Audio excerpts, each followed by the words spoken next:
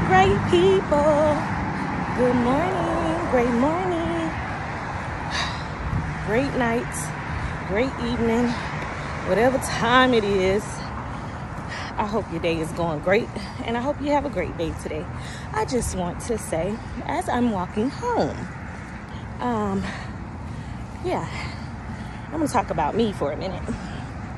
And I'm walking because right now my transportation is down, but I choose to look at the positive side of it. I'm so thankful that I'm able to walk. I'm so thankful that I'm able to talk. I'm so thankful that I still have all of my gifts. And I just want to let somebody know who might be going through a situation, who might be down right now, who might not have transportation, going through it. You know, y'all know what we go through. Stay strong, keep your head up. We have to stop letting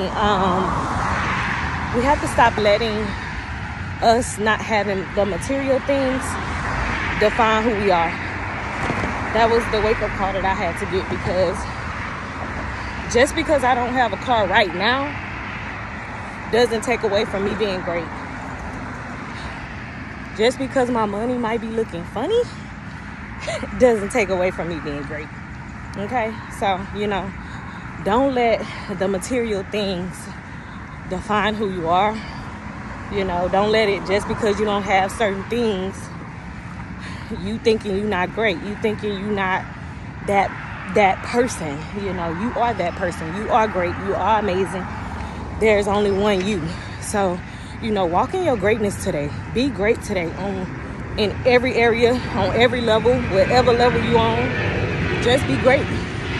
And everything else, we're going to trust the process and, trust God. Continue to believe and continue to keep the faith. We are not getting weary. We will not take our hand off the plow, but we will continue to move forward and be great, okay? So, that's all I wanted to say today. Just because you don't have certain material things, do not let that define your value and your greatness and have you feeling all down and crazy just because you don't have certain things. You are great, and you need to believe that you are great. All right? Okay?